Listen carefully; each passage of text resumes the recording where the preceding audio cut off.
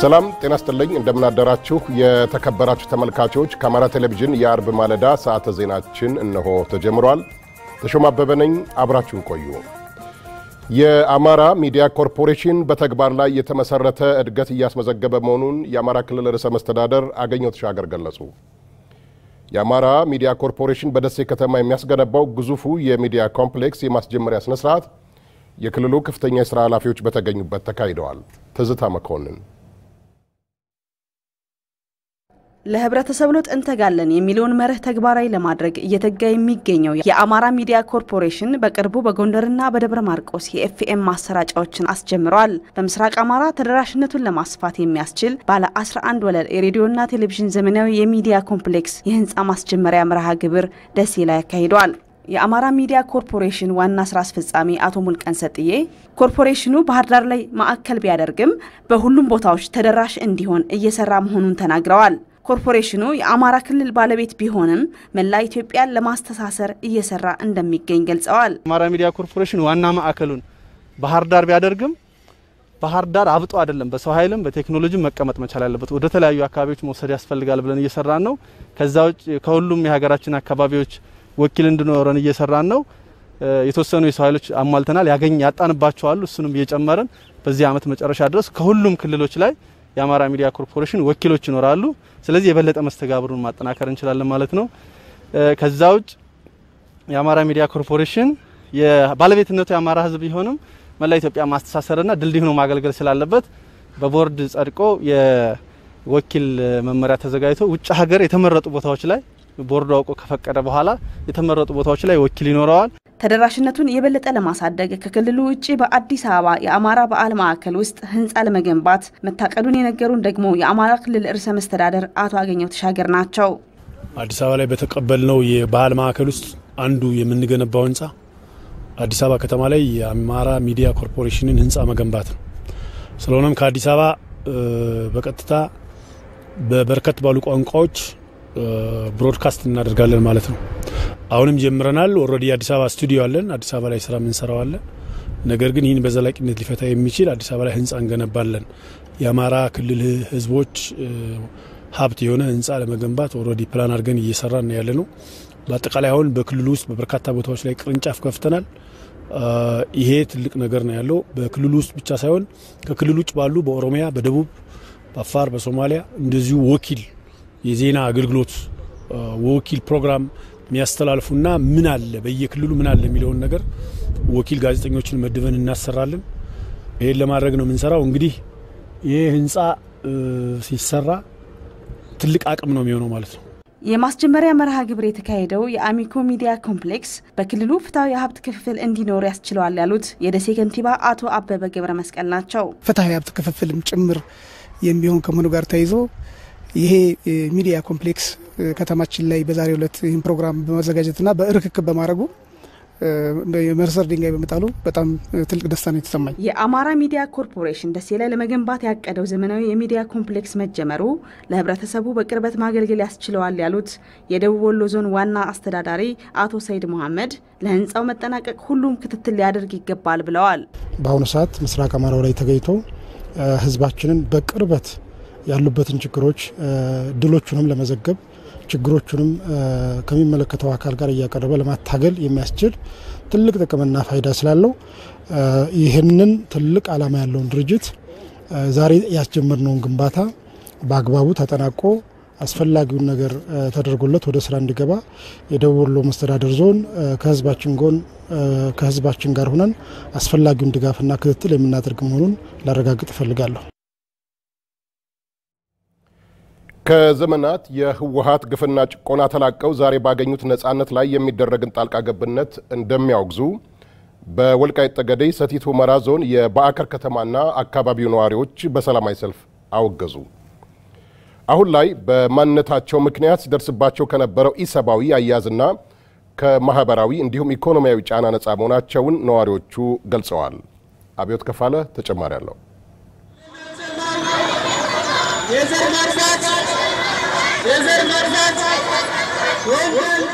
ህወሓት በስልጣን ዘመኑ በወልቃይት ህዝብ ላይ ሲያደርስ የነበረውን ማንነትን መሰረት ያደረገ ጭፍጨፋና እንግልት ለዓለም ለማሳወቅ ለተገኘው ነጻነት ያበቁ አካላትን ለማመስገን በሀገራዊ ጉዳይ እየተደረጉ ያሉ ጣልቃ ገብነቶችን ለማውገዝ ያለሙ ሰልፎች በወልቃይት ጠገዴ ሰቲት ሁመራ ዞን በተለያዩ ከተሞች እየተካሄዱ ይገኛሉ። በባዕከር ከተማ በተካሄደው ሰልፍ ሰልፈኞች ከዘመናት ሰቆቃ ወጥተው አሁን ያገኙትን ነጻነትና እፎይታ አንጸባርቀዋል።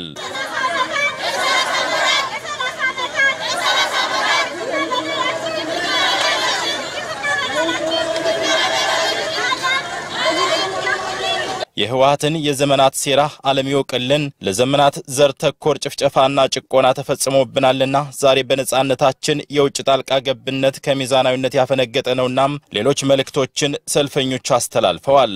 በተለይ ሴቶች እንደዚህ ነጻ ሆነን ሰልፍ ወተን አናቀም በቤታችን ተሸማቀን ነው የቆየነው እስካሁን ራሳችን ወተን እንደዚህ መናገራችን በአገራችን ቋንቋ በአማርኛ መናገራችን በጣም ደስ ብሎኛል። እስካሁን ያፍ መፍቻ እንኳን ቋንቋችን ራሱ በአማርኛ ቋንቋ ተናግረን አናቀም ሰምተንም አናቀም ግፍና በደል እንደደረሰብን ነው የሚኖረው። አሁንም ደስተኛ ነን። ሴት እንደመሆናችን መጠን ሴት መሆን ብለን አንልም። ያባታችን እንደመላሽ እኛ ነን። ለዚህም ላለው ወደፊት እንጂ ከትግል ወደፊት እንጂ ወደ ኋላ እኔ እንደማልመለስ ለራሴ በቂ አርኬ ነገር ነው። 1972 ዓመተ ምህረት ጀምሮ የወልቃይት ህዝብ ንብረቱ እስከ አህያ ሳይቀር እየተቀማ አርሶ እንዳይበላም እንዳያመርትም ኃይል እንዳይኖረውም የማዳከም ባህሪ ለብዙ ዓመታት ነበር። እኔ ለራሴ 60 ዓመት ሆነኛል። ግን ዛሬ የተቆጠርኩ ነው መቆጥረው ዛሬ መፈጠርን ብቻ ነው ማምነው። ጁንታው ቡድን እንጂ ሰላማዊ የትግራይ ህዝብ ከኛ ጋር ሰላማዊ ነው። አሁንም እየቀጠሉ ነው እኛ ጋር ነው። እንደገና ደግሞ የአሜሪካ ጣልቃ ገብነት በኢትዮጵያ ላይ እጇን ታንሳለን። የወልቃይት ጠገዴ ሰቲት ሁመራ ዞን ብልጽግና ፓርቲ ጽፈት ቤት ኃላፊ አቶ አማረ ጎሹም የአካባቢውን ሰላም በማረጋገጥ የመሰረተ ልማት አገልግሎትና ሌሎች የልማት ተግባራትን አጠናክረን እንቀጥላለን ብለዋል። እኛ የወልቃይት ጠገዴ ጎንደር አማራዎች የሚያሳስበን እንዴት አርገን በዚህ ጦርነት ምክንያት የተደናቀፉ የትምህርት፣ የጤና፣ የውሃ፣ የመሰረተ ልማት አገልግሎትና የኢኮኖሚው ተጠቃሚ ለመሆን የተደናቀፈው የእርሻ የመኸር ልማት ስራችን በቀላሉ ማጠናቀቅ ይገባናል የሚል ነው አጀንዳችን እንጂ ህወሓት ግንቦት 20 ይመጣል፣ የካቲት 11 ይመጣል፣ መስከረም ይመጣል፣ በአዲስ ዓመት ይደገማል የሚል እኛን የማይመለከትና ላይመለስ ያሸለበ መሆኑን አውቀን በተሟላ መንገድ ወደ ልማት ስራችን ፊታችን አዙረን ልንገሰግስ ይገባል። የወልቃይት ጠገዴ ህዝብ አብሮነትና አንድነቱን ጠብቆ የኖረ መሆኑን የገለጹት አቶ አማረ ጎሹም ከድል ማግስትም ቢሆን የህዝቦች ወንድማማችነት ይጠናከራል ነው ያሉት። እኛ የዚህ ዘመን የወልቃይት ጠገዴ ጎንደር አማራ ተወላጆች የድልና የእድል ዘመን ትውልዶች ነን። እድላችን በተገቢው መንገድ መያዝ ማጣጣምና ማዝለቅ ድላችንን ደግሞ ፈሪሃ እግዚአብሔር በተሞላበት መንገድ ህዝቦቻችን ከጎናችን በማድረግ በማቀፍ እንደነሱ በመለየት በእምነት በብሔር በቀለም በመለየት ሳይሆን በኢትዮጵያዊነትና በአብሮነት በወንድማማችነት ስሜት ንጹህ የትግራይ ህዝብ ወንድሞቻችን ልክ በጎንደር በባህር ዳር በአዲስ አበባ እንደሚኖሩት በእኛም አካባቢ ከወያኔ ሴራ ነፃ ሆነው አብረው ኢትዮጵያዊ ወንድም ሆነው መኖር የሚችሉ መሆኑ መታወቅ አለበት። ህዝባችን ለዚህ ወደ ሰፊ ነው እንደሚተገብረው እናምናለን። መንግስት የመብራትና ሌሎች የመሰረተ ልማት ችግሮችን እንዲፈታና በህግ ማስከበር ዘመቻው ለተጎዱ የአካባቢው ዜጎች ድጋፍ እንዲያደርግም ነዋሪዎች ጠይቀዋል። ለአማራ ሚዲያ ኮርፖሬሽን ዘገባ አብዮት ከፋለ በአከር። ኢትዮጵያ የምትገነባው የህዳሴ ግድብ ከመልማት ጥያቄ ባሻገር የህልውና ጉዳይ በመሆኑ የውሃ አሞላል ሂደቱን በተያዘለት ጊዜ ይከናወናል ሲሉ የኢትዮጵያ የህዳሴው ግድብ ተደራዳሪዎች ተናገሩ። ከአልጀዚራ ጋር ቆይታ ያደረጉት የህዳሴው ግድብ የቴክኒካል ጉዳዮች ከፍተኛ ተደራዳሪ ኢንጂነር ጌዲዮን አሰፋና የአዲስ አበባ ዩኒቨርሲቲ መምህር ዶክተር ያዕቆብ አርሳኖ የውሃ ሙሌት መርሃ ግብር ቀደም ብሎ በሶስቱ ሀገራት ስምምነት የተደረሰበት እንጂ በኢትዮጵያ በተናጥል እየተፈጸመ የሚገኝ አለመሆኑን አስገንዝበዋል። በፈቃዱ ሄሮዳ ተጨማሪ ያለው ገና ከጥንስሱ ነገሩን ወደ ዓለማችን ባለጠጋ ሀገራት በመውሰድ ኢትዮጵያ በአባይ ወንዝ ዙሪያ ለምታከናውናቸው ልማቶች እጃቸውን እንዳይዘረጉ በማድረግ የጎረቤት ምቀኛ መሆኗን ግብጽ አስመሰከረች። በተለይም የህዳሴው ግድብን በመገንባት ለዘመናት በጨለማ ውስጥ ለሚገኙ ህዝቦች ራትና መብራት ለማድረግ ለጎረቤት ሀገራት አቅም ለመሆን ኢትዮጵያ የጀመረችው መርሃ ግብር የባሱኑ በፍርዖኖች ቤት የእንቅልፍ ማጣት ምክንያትም ሆኗል። ቀስ በቀስ ከመሬት ከፍታው እየጨመረ ውሃ መያዝ ጉልበቱ ሲጠና ደግሞ በምስራቅ አፍሪካ ከሚገኙ ሀገራት እስከ ዓለም ሀያላን ሀገራት ድረስም ደጅ እየጠኑ ጫና መፍጠር ሲባዙኑ ይታያሉ። ኢትዮጵያ ግን እውነቱን በመያዝና ተፈጥሮ የመልማት መብቷንም በመጠቀም ሁለተኛውን የውሃ ሙሊት የሚገኘውን ወቅታዊ ዝናብ መጠንን በመጠቀም ለመሙላት ዝግጅቷን አጠናቃለች። የህዳሴው ግድብ የቴክኒካዊ ጉዳዮች ከፍተኛ ተደራዳሪ ኢንጂነር ጌዲዮን አሰፋ ይህ የውሃ ሙላል ስርዓት በሶስቱ ሀገራት የታመነበትና ስምምነት የተደረሰበት እንጂ በኢትዮጵያ በተናጠል የምታከናውነው እንዳልሆነም አስረድተዋል። Three countries have agreed on the schedule of filling. ሶስት ሀገሮች በውሃ አሞላሉ የጊዜ ሰሌዳ ላይ ተስማምተዋል። እንደ ኢትዮጵያን አቆጣጠር በ2019 ከሶስቱ ሀገራት የተውጣጡ 15 የሳይንስ ሊቃውንት ማለትም ከያንዳንዱ ሀገራት 5 ሰዎች የተሳተፉበት ስምምነት ተደርሷል። እኛ የተከተልነው ይህን በጋራ የተደረሰ ስምምነት እንጂ በውሃ ሙሌት ዙሪያ በተናጠል እየፈጸምነው የሚገኝ ስራ የለም። በሶስቱ ሀገሮች ባለሙያዎች የተደረሰውን ይህ ረቂቅ ስምምነት አሞላሉን የተመለከተ የጊዜ ሰሌዳ በሱዳን በግብጽና በኢትዮጵያ መንግስት እጅ ሰነዶች ይገኛሉ። In all documents it is there. ይህ ቢሆንም እውነቱ ግብጽ ዘግይታም ሱዳን ረቂቅ ስምምነቱን በባለሙያዎቻቸው አማካኝነት እንዳልተቀበሉት ለማሳመን ሲጥሩም ይታያሉ። በሙሉ ልባችን የህዳሴው ግድብ ግንባታን እንደግፋለን የሚሉት ሱዳኖችም ቢሆኑም ከውሃ ሞላሉ ጋር ተይዞ እጥረት ቢከሰትና ከተፈጥሯዊ ሁኔታዎች ጋርም የተያያዘ አስገዳጅ ስምምነት ኢትዮጵያ እንድትፈርም ሲጠይቁም ተስተውሏል። በባለሙያዎቻቸውም የቀረበውን የተጠና ሀሳብ ፊርማ አላረፈበትምና ህጋዊ እውቅና አልተሰጠውም በማለት የሚሞግቱት ግብጽና ሱዳን አቤቱታቸውን ለተባበሩት መንግስታት ድርጅት ለአውሮፓ ህብረትና ለአሜሪካም ሲያሰሙ ሰንብተዋል። የአፍሪካ ህብረትን የአደራዳሪነት ሚና ወደ ጎንም በመተው በዓለም ዙሪያ የተሳሳተ መረጃን በማሰራጨት ጭምር የፕሮጀክት ዓለም አቀፋዊ ትኩረት እንዲሰጠው ሲያደርጉም ከርመዋል። የኢትዮጵያ መንግስት በውስጥ ችግር ምክንያት ጊዜ የወሰደውን ግንባታ መልሶ በማነቃቃትና የህዝቡን ፍላጎት ለማርካት ለሁለተኛው ዙር የሚደረገውን የውሃ ሙሌት በተያዘለት ጊዜ ለማጠናቀቅ እንደሚሰራም ከጫናዎቹ ባሻገር ቆረጥ ያላቋሙን በተደጋጋሚ አሳውቋል። የአዲስ አበባ ዩኒቨርሲቲ መምህር ዶክተር ያዕቆብ አርሳኖ ከፍተኛ የህዝብና የመንግስት ገንዘብና ጉልበት የወጣበት የህዳሴው ግድብ መጠናቀቁን በጉጉት የሚጠበቅ የበርካቶችም መብራት መሆኑን አብራርተዋል። Ethiopia is in darkness. 60% of Ethiopians do not have access to electricity. ከ60 በመቶ በላይ የሚሆነው የኢትዮጵያ ህዝብ በጨለማ ውስጥ የሚኖር ነው። ኤሌክትሪክ ኃይል የሚያገኙትም ቢሆኑ ስርጭቱ ውስን በመሆኑ በአስቸጋሪ ሁኔታ ውስጥ ነው የሚገኙት። ከዚህ ባለፈ ኢትዮጵያ ኢንዱስትሪዎቿንና ከተሜነትን ለማስፋፋት የኤሌክትሪክ ኃይል መሰረታዊ ነው። በገጠር ለሚገኙ ወገኖችም ስርጭቱን በማዳረስ ተጠቃሚ ማድረግ ያስፈልጋል። በአጠቃላይ የኤሌክትሪክ ኃይል ለሀገር ልማት በእጅጉ አስፈላጊ ነው። This power will be instrument of supporting agro-processing. Other development needs.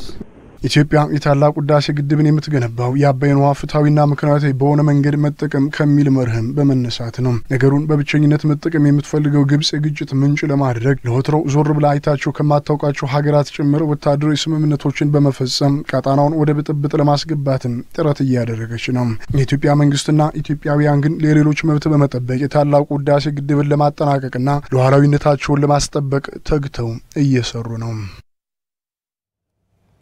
ከ2014 ዓ.ም የትምህርት ዘመን ጀምሮ ተግባራዊ የሚደረግ አዲስ የሥርዓተ ትምህርት ማሻሻያ ይፋ መደረጉን የአማራ ክልል ትምህርት ቢሮ አስታወቀ። ማሻሻያው ከአንደኛ እስከ 6ኛ ክፍል በተመረጡ ትምህርቶች ከ7ኛና 8ኛ ክፍል ደግሞ ሙሉ በሙሉ ተግባራዊ ለማድረግ ታቅዶ እየተሰራ እንደሆነም ተገልጿል። ለጌታቸው ገደፈው ዘገባ የዝባለም ጌታነህ። በሀገር አቀፍ ደረጃ ቀደም ሲል ይስተዋሉ የነበሩ የትምህርት ስርዓቱ ክፍተቶችን ለመፍታት የሚያስችል ፍኖተ ካርታ የጥናት ሰነድ መውጣቱ ይታወሳል። ይህ የጥናት ሰነድ በየደረጃው ባሉ የትምህርት ባለድርሻ አካላት ቀርቦ ውይይት ተደርጎበታል። ከውይይቱ በተገኙ ግብአቶች ሰነዱን በማሻሻል አንዳንዶች ወደ ስራ እንዲገቡ፣ ቀሪዎቹ ደግሞ በረቂቅ ደረጃ በቀጣይ ተገምግመው ወደ ስራ እንዲገቡ ትምህርት ሚኒስቴር ወስኗል። የአማራ ክልል ትምህርት ቢሮ በክልሉ ከቀጣይ ዓመት ጀምሮ ተግባራዊ በሚደረጉ ማሻሻያዎች ላይ መግለጫ ሰጥቷል። ማሻሻል ከተደረገባቸው መካከል የትምህርት ቤቶች አደረጃጀት አንዱ ነው። ቅድመ መደበኛ የሚባለው ቅድመ አንደኛ ደረጃ የሚባለው በተለይ በሁለት እርከን የነበረው ከ1 እስከ 4 እና ከ5 እስከ 8 አሁን በማሻሻል ከ1 እስከ 6 አንደኛ ደረጃ ከ7 እስከ 8 መለስተኛ ሁለተኛ ደረጃ እና ከ9 እስከ 12 በአጠቃላይ ሁለተኛ ደረጃ በሚል ተደራጅቶ በስራ ላይ እንዲውል ተወስኗል ማለት ነው። የመምህራን የስልጠና ስርዓት ከምልመላ ጀምሮ የስልጠና አይነትና ጊዜም ማሻሻያ ተደርጎበታል። የመምህራን የስልጠና ስርዓት በመምህራን ትምህርት ኮሌጆች ይሰጥ የነበረው ትምህርት በዩኒቨርሲቲዎች ይሰጥ የነበረው ትምህርት ማሻሻያ ተደርጎበታል። ዩኒቨርሲቲዎች ቀደም ብለው ማሻሻያውን በተግባር ያዋሉ ሲሆን በመምህራን ትምህርት ኮሌጆች የሚሰጠው የመምህራን የስልጠና ስርዓተ ትምህርት ረቂቅ ተዘጋጅቶ በመጠናቀቅ ላይ ይገኛል ማለት ነው። የመማሪያ መጽሐፍት ዝግጅትን በተመለከተ ሀገር በቀል ዕውቀት የሚካተትበት ሆኖ እንደሚዘጋጅም በመግለጫው ተመላክቷል። የሀገር በቀል ዕውቀት የሚካተትበት እና ካለው ዓለም አቀፋዊ የቴክኖሎጂ ስርዓት ጋር ተዛምዶና ተዋህዶ የሚሰጥበትን ስርዓት እንዲያስቀምጥ አቅጣጫ ተቀምጧል። ሁለተኛ በተለይ መልካም ስብዕና ላይ መገንባት። ሁለተኛ ደረጃ ትምህርት ቤቶች ውስጥ ተማሪዎች ከቀለም ትምህርት በተጨማሪ የሙያ ትምህርት እንዲማሩ የሚደረግበት ስርዓት መዘጋጀቱንም ዶክተር ይልቃል ከፋለ አስታውቀዋል። እንደሚታወቀው የማህበራዊ ሳይንስና የተፈጥሮ ሳይንስ ተብለው የሚሰጡ ትምህርቶች ናቸው።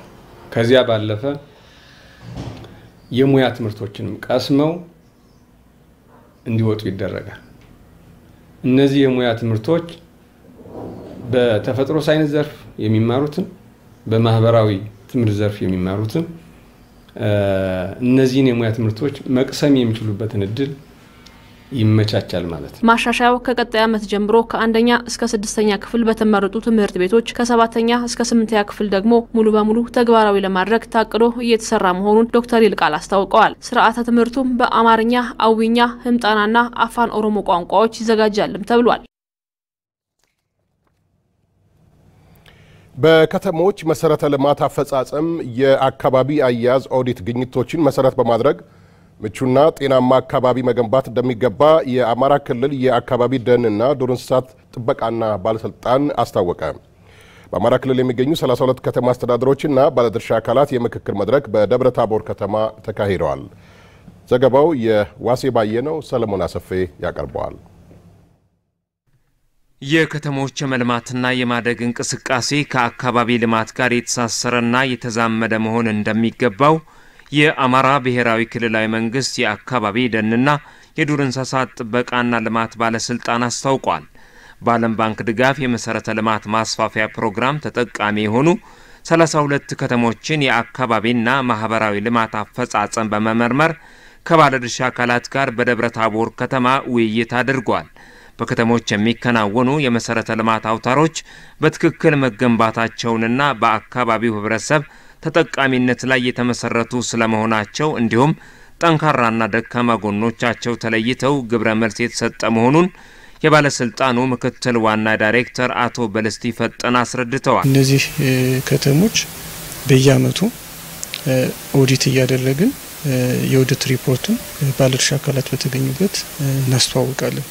ዋናው ዓላማ ምንድነው? አንዱ ከተማ ከሌላው ከተማ ተሞክሮ እንዲወስድ ጥሩ ይሰሩትም የሚመሰገኑበት ክፍተት ያለባቸው ደግሞ ወደፊት በቀጣይ መስተካከል እንዳለባቸው ትምህርት የሚወስዱበት መድረክ ስለሆነ በየአመቱ ተመሳሳይ መድረክ እያዘጋጀን ከባለድርሻ አካላት ጋር ምክክር እናደርጋለን። ችግሮች ሲፈጠሩ እና ከተፈጠሩ በኋላ ሳይሆን አስቀድሞ ችግሮች እንዳይፈጠሩ ትምህርት ቢሰጣቸው፣ ስልጠና ቢሰጣቸው፣ ግንዛቤ ቢፈጠርላቸው የበለጠ ፕሮጀክቶች ላይ የሚከታተል የመፈጸምና ውጤታማ እንዲሆኑ ከማድረግ አንፃር በጣም ሚናቸው የጎላ ስለሆነ አካባቢ ጥበቃ እንደ ባለስልጣን እዚህ ላይ ትኩረት ሰጥቶ መስራት አለበት። የባለስልጣኑ የአካባቢ ክዋኔ ኦዲት ባለሙያ አቶ ጌታቸው ንጋቱ በኦዲት ግኝቱ መሻሻሎች እንዳሉም ገልጸዋል። አመታዊ የክዋኔ ኦዲት በየአመቱ 32ቱንም ከተሞች የአካባቢና የማህበረሰብ አያያዝ ኦዲት እናደርጋለን ማለት ነውና በሂደት የተገነዘብነው ከተሞች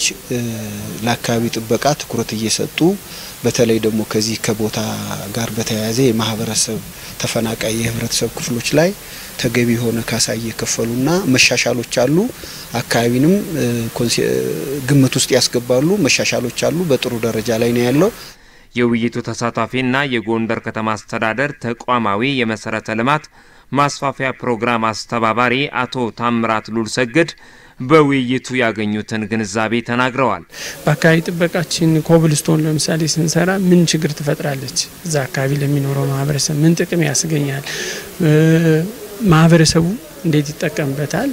አካባቢው ላይ ሊያደርስ የሚችለው ተጽዕኖ ምንድነው የሚለው በሙሉ ጥናት ተደርጎ በቅንጅት እያንዳንዱን ፕሮጀክቶች ስክሪን እያደረግን በደረጃቸው መጀመሪያም ሁለተኛም ሶስተኛም ደረጃቸውን እያየነ በዛ መሰረት በአማካሪ የሚሰሩትንም እያሰራን በአግባቡ ተግባራችን መከወን። በአካባቢ አያያዝ የተሻለ አፈጻጸም ላስመዘገቡ ከተሞች የእውቅና የምስክር ወረቀት የተሰጠ ሲሆን በፕሮግራሙ ታቅፈው እየተንቀሳቀሱ ከሚገኙ 10 ነባር ከተሞች መካከል የጎንደርና ወልዲያ አንደኛ፣ የደሴ ከተማ አስተዳደር ደግሞ 3ኛ ደረጃን አግኝተዋል። በአዲስ መልክ ከታቀፉ 22 ከተሞች መካከል ደግሞ የአዲስ ዘመን ከተማ አንደኛ፣ የከሚሴ ከተማ 2ኛና የሃይቅና ቻግኒ ከተሞች 3ኛ ደረጃ በመውጣት የእውቅና የምስክር ወረቀት ተሰጥቷቸዋል። በባህር ዳር ከተማ አስተዳደር ዳግማዊ ምኒልክና አፄ ቴዎድሮስ ክፍለ ከተሞች የ4.5 ኪሎ ሜትር አዲስ የአስፓልት መንገድ ግንባታ ተጀመረ። የረጅም ጊዜ ጥያቄያቸው ምላሽ በማግኘቱ መደሰታቸውን የገለጹት የአካባቢው ነዋሪዎች ለግንባታው ስኬታማነት የበኩላቸውን እንደሚወጡ ተናግረዋል። አሻግሬ መንገሻ በባህር ዳር ከተማ አስተዳደር በተለያዩ አካባቢዎች የመሰረተ ልማት ግንባታዎች እየተከናወኑ ይገኛሉ። ከሚከናወኑት ፕሮጀክቶች መካከልም የኮብልስቶንና የአስፓልት መንገዶች ይገኙበታል። አሁን ላይ በዳግማዊ ምኒልክና አፄ ቴዎድሮስ ክፍለ ከተሞች 4.5 ኪሎ ሜትር የሚሸፍንና ከ400 ሚሊዮን ብር በላይ ወጪ የሚደረግበት አዲስ የአስፓልት መንገድ ግንባታ ስራ ተጀምሯል። የከተማ አስተዳደሩ ተቀዳሚ ምክትል ከንቲባ ዶክተር ድረሳሉ እንዳበሰሩት ዳግማዊ ምኒልክ ክፍለ ከተማ ልደታ ሰፈር የ1 ኪሎ ሜትር መንገድ ኮንክሪት አስፓልት መንገድ ከአይኤፍኤች ከሚባል የቻይና ተቋራጭ ጋራ ስምምነት አድርገን በይፋ ዛሬ መንገዱ ተጀምሯል። ይሄ ሁለተኛው መንገዳችን ነው። በድምሩ በዚህ ከተማ በዚህ አመት አሁን የምንጀምረው አዲስ 4.5 ኪሎ ሜትር አስፋልት ይሆናል ማለት ነው። ባለፈው የካቲት 2 የጀመርነው የመሰረተ ልማት ስራ ወደ 135 የሚደርሱ ፕሮጀክቶችን በማጠናቀቅ ላይ እንገኛለን። አሁንም ይህንን መንገድ ስናስጀምር የአካባቢው ማህበረሰብ ከጎናችን ቆሞ የስራውን ለመስራት የተቋረጠውን ድርጅት በማገዝ ከጎኑ ሰራተኞችን በማስተባበር በማበረታታት በኩል ከጎናችን እንዲቆም አደራ እያልሁ ያው ይሄ መንገድ እንግዲህ በይፋ ዛሬ የተጀመረ መሆኑን አበስራለሁ። ከዲያስፖራ ማራኪ ዘንዘልማ የሚዘረጋው 3.5 ኪሎ ሜትር የአስፓልት መንገድ ግንባታ በተቋራጭነት የአማራ መንገድ ስራዎች ድርጅት የያዘው ሲሆን በተያዘለት ጊዜ ግንባታውን ለማጠናቀቅ አስፈላጊውን ጥረት አደርጋለሁ ብለዋል። እዚህን መንገድ ስንሰራ በታለመለት ጊዜ በጥራት ለመስራት የራሳችንን ጥረት እናደርጋለን። ይሄን እንግዲህ ይጓጓ የነበረው ማህበረሰብ ከጎናችን እንዲሆን የከተማ አስተዳደሩም ከጎናችን እንዲሆን እንጠይቃለን። የግንባታ ቁጥጥርና ማማከር ስራውን የመንገድና ህንጻ ዲዛይን ይተገብራል። ትልቁ ነገር ይሄ መንገድ ወደ ስራ ገብቶ ተግባራዊ እንዲሆን ትልቅ ችግር የሚገጥመው የሶስተኛ ወገን ነው። ለምን በመንገድ ስራ አማካሪ ስለሆንኩኝ ምን እንደሚገጥመን አውቃለሁ። በህንጻም የሶስተኛ ወገንን ነፃ በማድረግ በኩል ለክቡር ከንቲባውና ለሌሎቹ እገዛ ማድረግ ያለበት ነዋሪው ነው።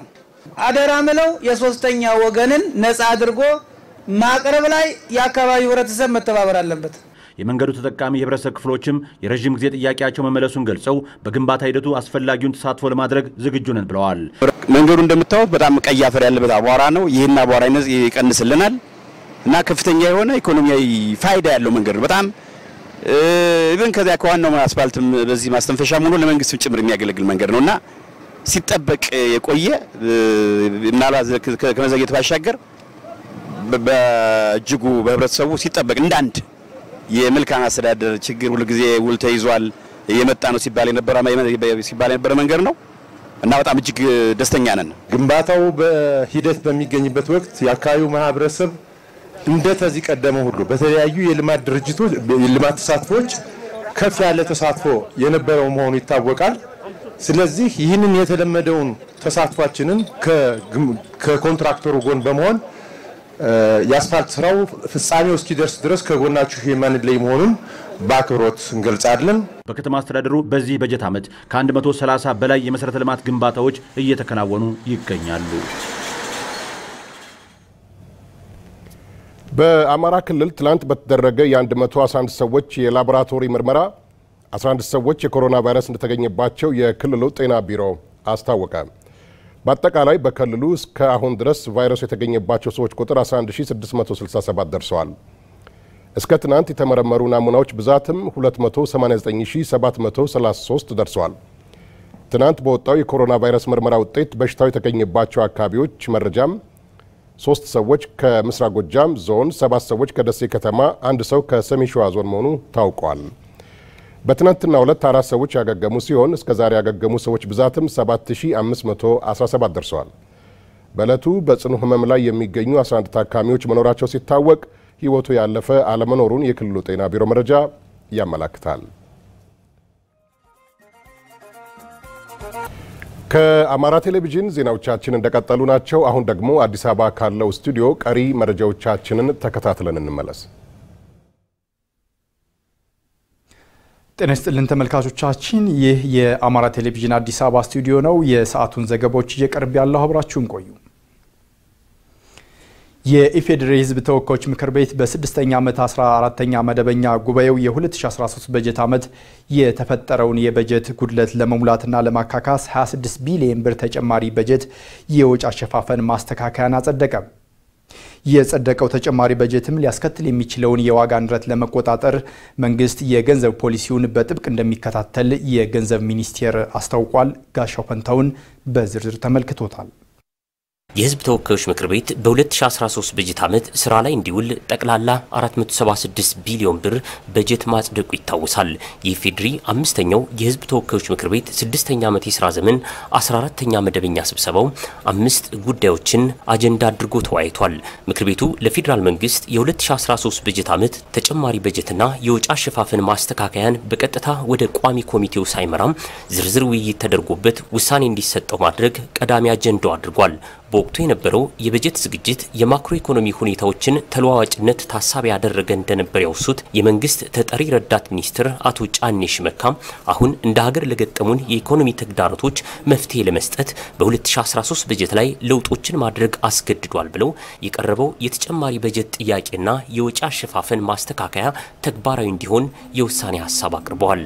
ለመደበኛ ወጪ ለመከላከያ ሚኒስቴር ከህግ ማስከበር ጋር ለተገናኙ የተለያዩ ወጪዎች 6 ቢሊዮን ብር፣ ለረት እርዳታ የስንዴ ግዢ ክፍያና ለዜጎች የዕለት እርዳታ ለማቅረብ 9.3 ቢሊዮን ብር፣ የኮቪድ ወረርሽኝን ለመከላከል 2 ቢሊዮን ብር፣ ለማዳበሪያ ድጎማ 2 ቢሊዮን ብር፣ ለመጠባበቂያ በጀት 6.3 ቢሊዮን ብር፣ ለተፋሰሶች ልማት ባለስልጣን ለቅድመ ጎርፍ መከላከል ፕሮጀክት ጊዜ 600 ሚሊዮን ብር፣ የመደበኛና የካፒታል ፕሮጀክት ማስፈጸሚያ ገንዘብ ወጪውን ለመሸፈን ከልማት አጋሮች በበጀት ድጋፍ መልክ ብር 11.8 ቢሊዮን ብር እርዳታና ብድር፣ 0.7 ቢሊዮን ብር ታክስ ካልሆኑ ገቢዎችና የበጀት ጉድለቱን ለመሸፈን ከሀገር ውስጥ ቀጥታ ብድር 14 ቢሊዮን ብር፣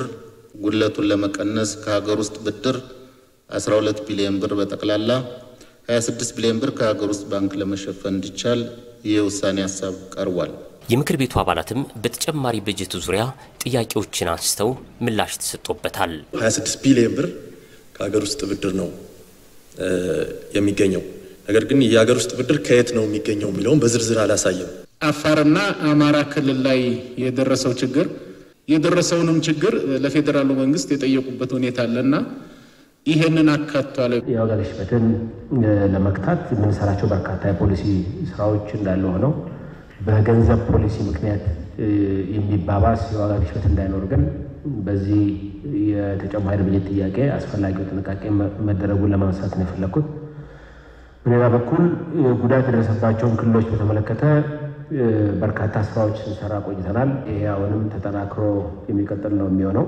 በቀጣይ የተለያዩ ወጪዎችን ቀጥታ የበጀት ድጋፍ ለማድረግና በተገቢው መልኩ ለመሸፈን እንዲቻል በሚል ከመንግስት ጎን ለመሆን ፈቃደኛ ከሆኑ የልማት አጋሮች ጋር የገንዘብ ድጋፍ ስምምነቶች መደረጋቸውም ተነስቷል። ለመከላከያ ሚኒስቴር ከህግ ማስከበር ስራ ጋር ለተገናኘ 6 ቢሊዮን ብር ለዕለት እርዳታና የስንዴ ግዢ ዕዳ ክፍያና ለዜጎች የዕለት እርዳታ ለማቅረብ 9.3 ቢሊዮን ብር፣ የኮቪድ-19 ወረርሽኝን ለመከላከል 2 ቢሊዮን ብር፣ ለማዳበሪያ ድጎማ 2 ቢሊዮን ብር ለመደበኛ ወጪ በሚል ቀርቧል።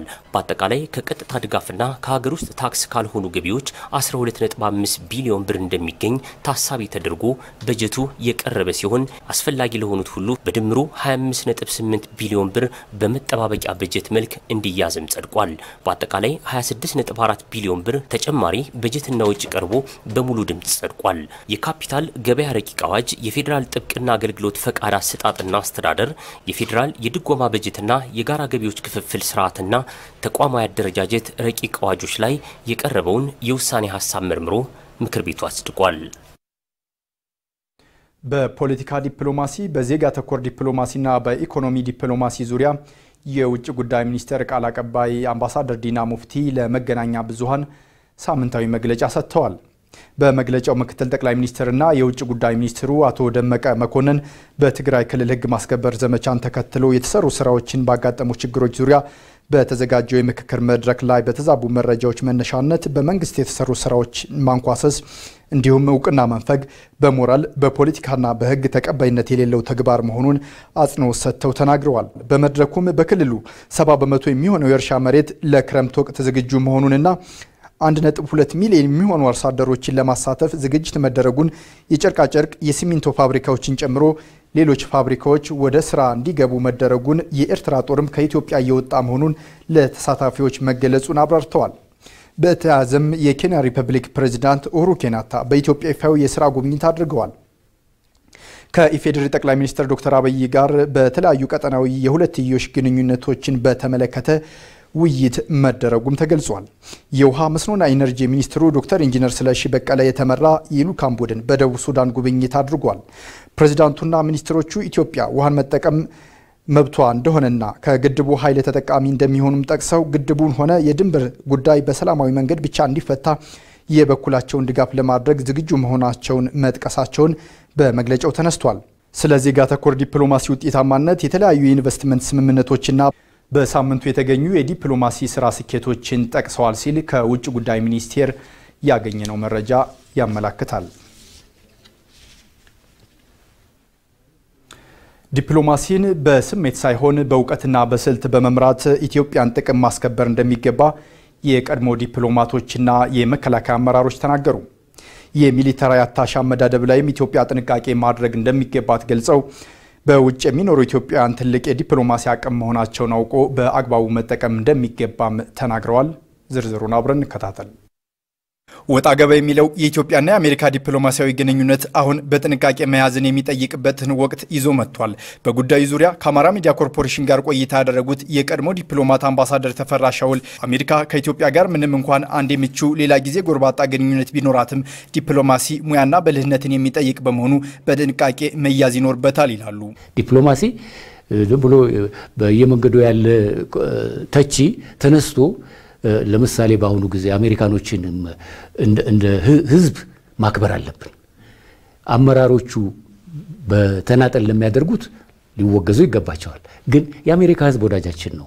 ስለዚህ እነሱም በጅምላ ሳይሆን አሁን ባለው ሁኔታ እንዴት ነው የምንይዛቸው? የዲፕሎማሲ ሁኔታ በጣም የረቀቀ ቢመስልም በእውነቱ ለአሁኑ ላለንበት ዘመን ትልቁ መሳሪያችን ዲፕሎማሲም ጭምር። የቀድሞው የመከላከያ አመራር ብርጋዴር ጄኔራል ካሳይ ጨመዳ ደግሞ በቀድሞ ኢህአዴግም ይሁን አሁን ከተለወጠ ወዲህ ዲፕሎማት ሆነው የሚሾሙት አንድም ከፖለቲካ ማግለያ ሌላም ከአመራሮቹ ጋር ኩርፊያ ውስጥ የነበሩ በመሆናቸው የግላቸውን እንጂ የኢትዮጵያን ጥቅም ሳያስከብሩ መቆየታቸውን አስረድተዋል። ከነዚሁ ዲፕሎማቶች ያልተናነሰ ሚና ያላቸው ሚሊታሪ አታሼዎች መሰል አካሄድን ተከትሎ የሚመደቡበትን መንገድ ጥበብና እውቀትን በያዙ ሰዎች መስተካከል እንዳለ ለበትም ብርጋዴር ጄኔራል ካሳይ መክረዋል። ለሚሊታሪ አታሺ የሚመረጠው ሰው አንደኛ ከሆነ አካዳሚ የተመረቀ አካዳሚክ እውቀትም ያለው ሚሊተሪ ዳይጀስቶች አሉ ወደዚህ እንትን መምጣት አለባቸው መሳሪያ የምንገዛ ከሆነ ከዛ ሀገር ያንን ተከታትሎ ለኢትዮጵያ የሚጠቅመው አይኑ የተከፈተ አገሩን የሚወድ ለነዋይና ለኮሚሽን የማይሞት ሰው እንዲህ አይነት ሰው በውጭ የሚኖረው ኢትዮጵያዊ ዕውቀትን ከሀብት ጋር አጣምሮ ያዘ በመሆኑ ዲፕሎማቶች እኒህን ኢትዮጵያኖች በማቅረብ ሚናቸው እንዲወጡ መስራትም እንደሚኖርበት ተናግረዋል። እኛ አገር ውስጥ የምንሰራው ፖለቲካ ውጭ ያለውን ኢትዮጵያዊ ሊያቀርበው ሊያሸሸውም ይችላል። በጣም መጠንቀቅ አለብን። እዛ ላይ ያሉት ዲፕሎማቶች ውጭ ያሉት ስራ ይዞ ይሄንን ኃይል የተማረ ኃይል ነው፣ ጉልበት ያለው ኃይል ነው፣ ገንዘብ ያለው ኃይል ነው። ኢትዮጵያዊነት ውስጡ አለ። ይሄ ትልቅ መሳሪያ ነው።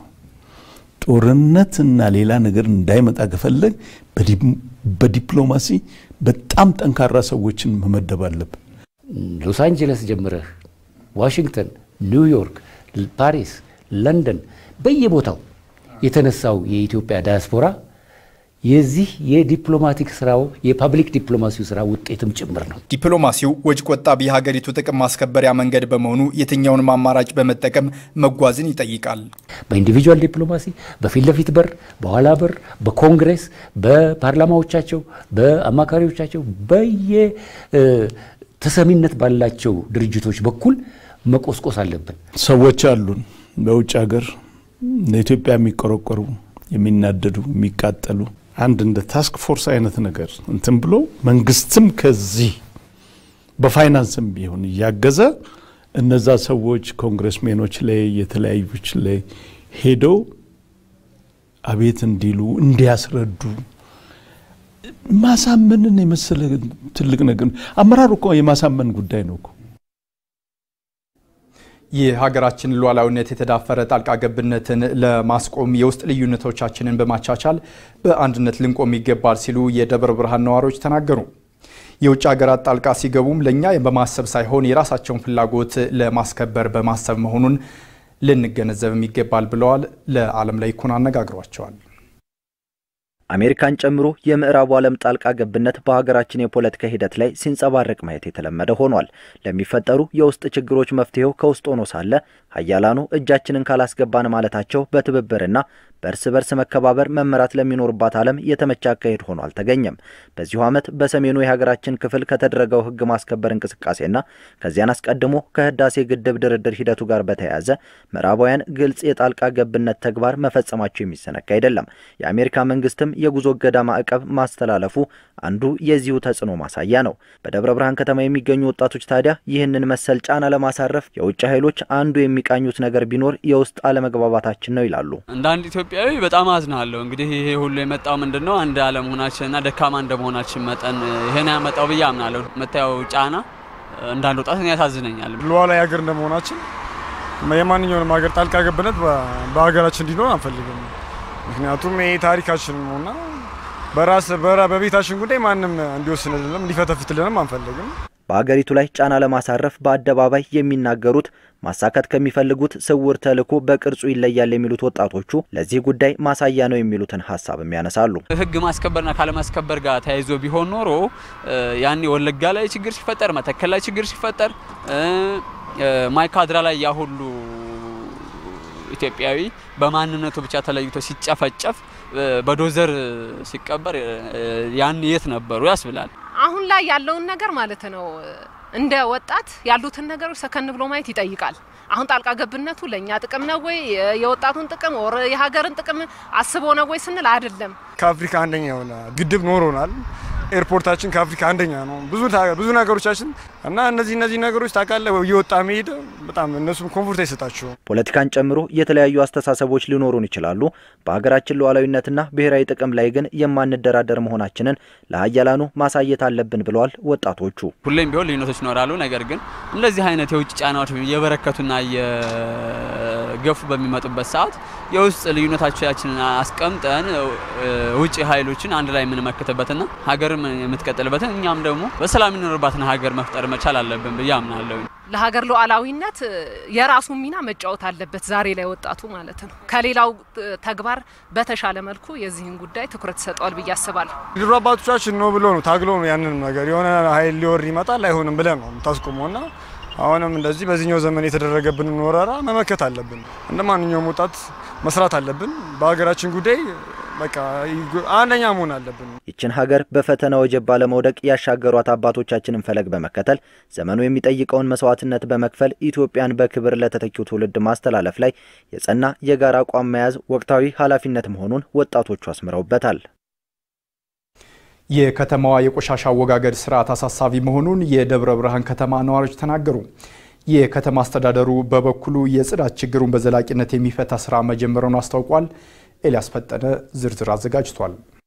የደብረ ብርሃን ከተማ ከፍተኛ ኢንቨስትመንት እንቅስቃሴ እየተካሄደባት ይገኛል። ምርቶቻቸውን ከሀገር ውስጥ እስከ ውጭ የሚልኩ ኩባንያዎች በስፋት ከትመውባታል። ይሁን እንጂ ገደብ የሌለው የቆሻሻ አወጋገድ ችግር ነዋሪዎችን እያማረረ ይገኛል። እዚህም እዛም ኃላፊነት በጎደለው መንገድ የሚጣሉ ቆሻሻዎች ለነዋሪዎች ምቾትን ነፍገዋል። ደብረ ብርሃን በምሽትና በሚገልጽ መልኩ ነሽ ለማለት ያስቸግራል። እንግዲህ በርካታ ነገሮች እየለሙ ነው። ቤቶች ተጀማምረው በርካታ ጊዜ የሚያስቆጥሩበት በየአካባቢው ቆሻሻዎች ተጥለው የሚታዩበት ሁኔታ አለ። ከተማችን ጽዱ ማራኪ ለነዋሪዎቿ ምቹ እንድትሆን ከማድረግ አንፃር ወጣቱ እንደ ወጣት እያስተባበርን በበጎ ፍቃድ ስራዎች ምን ሰራቸው አሉ። አካባቢውን የማጽዳት የማስዋብ ስራዎች እየተሰሩ ነው ያሉት። ይሄን እንግዲህ የማስቀጠልና የማስፋት ስራዎች ይቀራሉ። ለዚህ ችግር ሁለት ምክንያቶች ይነሳሉ በከተማዋ ነዋሪዎች በኩል። የመጀመሪያው ነዋሪው በራሱ በኃላፊነት አለማስወገዱ ሲሆን፣ ሁለተኛው ደግሞ በከተማ አስተዳደሩ ደረጃ የቆሻሻ ማስወገጃ ቦታ አለመኖሩ እንደሆነ ነው የሚጠቀሰው። መጣል በሌለበት ቦታ የከተማዋን ውበት በሚያበላሽ ቦታ ላይ በጣም የማይመጥኑ ነገሮች ሲጣሉ ሲወድቁ እናያለን። በጠዋት ተጠርገው ማታ እንደገና ሌሊት ጨለማ መሰረት ማድረግ የሚጣሉ ነገሮች አሉ። ይሄ በጣም ትክክል አይደለም። ህዝቡ የኔ ነው ሊል ይገባል። ተሻሉ አካባቢዎች የምንላቸው እንደዚህ በፕላን የተሰሩ አካባቢዎች ላይ ምንም ቆሻሻ ራሱ ማህበረሰቡ በራሱ ያስወግዳል እንደ ነዋሪ ማለት ነው። አንዳንድ አካባቢዎች ደግሞ እንደዚህ የተጨናነቀ የገበያ አካባቢዎች ላይ እንደተባለ የቆሻሻ ክምችቶች አሉ። እሱን እንግዲህ ያው አንዱም ዋነኛ ችግር የቆሻሻ ማሳረፊያ ቦታ ያለ መኖር ችግር ነው እንደ ከተማችን። የደብረ ብርሃን ከተማ አስተዳደር በቆሻሻ አወጋገድ ላይ ያን ያህል ስራ ለመስራቱን ይናገራል። ይህም ከሰው ኃይል ስምሪት እስከ ባጀት ድጎማ የሚደርስ መሰናክሎችን በምክንያትነት ያነሳል። የከተማዋ ተቀዳሚ ምክትል ከንቲባ ደስታ አንዳርጌ አሁን ላይ በቆሻሻ ማንሳት ዘርፍ የሚሰማሩ አካላትን ለማሰማራት ስራ ተጀምሯል ብለዋል። ለምሳሌ ሰሞኑን አሁን ለ1600 ዜጎች የስራ ዕድል እንፈጥራለን በምግብ ዋስትና ብለን ያዝነው እቅዳለን። አሁን እሱ ሌላ ምንም ስራ አይደለም ያለው። ዜጎቻችን እያደራጀን የደረቅ ቆሻሻ የፍሳሽ ቆሻሻ እያንዳንዱ ስራዎቻችን ነው የሚሰሩት። ገንዘብ ጭምር ይደጎማሉ፣ ስራ ዕድል ይፈጠርላቸዋል። ይሄ መጥፎ ገጽታ ያላቸውን ማካባቢዎችን ጭምር ወደ አረንጓዴ ጭምር የመለወጥ ከአረንጓዴ ለማስራና ከደረቅ ቆሻሻ የዘናወገ ስርዓት ጋር ብቻ ነው የሚሰራው። ለምሳሌ ባህር ዳርን ብንመለከት ሙሉ በዚህ በጀት ነው እያንዳንዷ የምናያት ችግኝ በጀት ላይ በጀቱ እንዳለ ሆኖ ግን የሚያስፈጽም አመራር ያስፈልጋል። ያንን ደግሞ የሚሰራው ስራ ደግሞ የሚንከባከብ ማህበረሰብ ያስፈልጋል። እኛ ማህበረሰብ ያችግር አለበት ብዬ አላስብም። ሌላ መልካም እድል አለ። ቆሻሻን በግብዓትነት የሚጠቀሙ ግን ደግሞ ቀይረው ምርት የሚያመርቱ ኩባንያዎች ወደ ከተማዋ እየመጡ ነው። ይህንንም በመጠቀም የከተማዋን ችግር ለመፍታት እየተሰራ ይገኛል ተብሏል። ሌላም ተጨማሪ ስራ የከተማዋን ደረቅ ቆሻሻ ችግር ለመፍታት ፕሮጀክት ተቀርጾ እየተሰራ ነው። ተቀዳሚ ከንቲባው አቶ ደስታ የነበረችን የደረቅ ቆሻሻ ማስወገጃ የምታውቃት ነች። ወለዲ ከተማ መካከል ከተማ በጣም በፍጥነት ስታርግ ቀደም ብሎ በውጭ ላይ ሲደረግ ከከተማ ውጪ ትልቅ ቦታ ተብሎ ሲታሰብ ነበር። ከተማ ስታርግ በፍጥነት ከተማ መካከል ሲሆን ማህበረሰቡን ተቃውሞ አስነሳ። እሱን ስንዘጋው እሱን ማስወገጃም ጭምር ያው ስለጠፋ አማራጭም ጭምር ስለጠፋ አሁን ግን እሱን ታሳቢ ያደረገ ጥናት ጭምር ተጠንቶ የፍሳሽ ላንድ ፊል አሁን በትልቁ እየሰራን ነው። እንግዲህ ሚሊዮኖች ነው የምናወጣበት።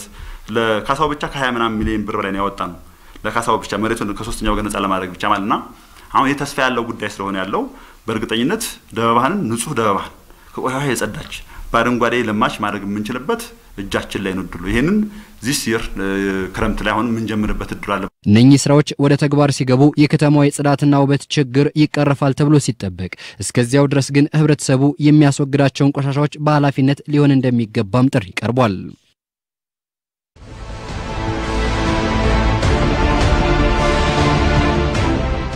ኢትዮጵያ ጊዜዋንም ገንዘቧንም የተበላ ችግር በፓርቲ ደረጃ እንዲመጡ ለምን አልወሰንከም? ለኢትዮጵያ የሚጠቅም ሐሳብ ያለው ማንኛውም ተቋም ጋር አሰራለሁ። ወደ ሃይማኖት ጽንፈኝነት እንደገና እንዳንገባ እዛም ሄደው እኔ ልቀድስ አይደለም። የሃይማኖትና የመንግስት ተነጣጥሎሽ መስመር ያልያዘ ነው። የሃይማኖቶች ሚኒስትር ያስፈልጋል ባይኔ። ብልጽግና አንተ የምትወዳደርበት የምርጫ ክልል ላይ የጩ አላቀረበ። መጽሐፍም የሚለው መልካም ብታደርግ ላንተ መልካም ይደረግልሃል።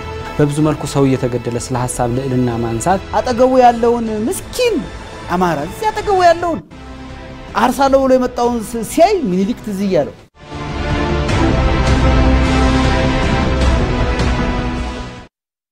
ተመልካቾቻችን ከአማራ ቴሌቪዥን አዲስ አበባ ስቱዲዮ ለሰዓቱ ያዘጋጀንላችሁ ዘገባዎች እነዚህን ይመስሉ ነበር።